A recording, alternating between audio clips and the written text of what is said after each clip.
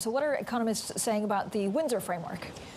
I'm still baffled by Rishi Sunak there pointing out the privileged position of being in both the single He's market raring to and go. the UK. He's like, guys, this is great. If only we'd realised this in 2016. The economists are debating this furiously, the economic impact of the Windsor framework. We spoke to Karen Ward, Cherry Hunt, the Chancellor's economic advisor, about this, and she said that it's going to reduce uncertainty, boost business investment and boost growth. And Rishi Sunak himself has been touting the economic benefits of the deal.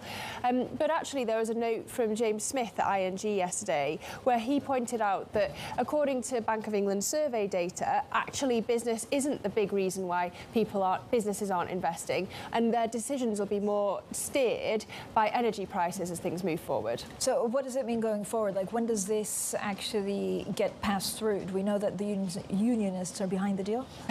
Well, we're still waiting for their legal eagles to comb through the text, and the European research group of Tory Brexiters hired a team to do that.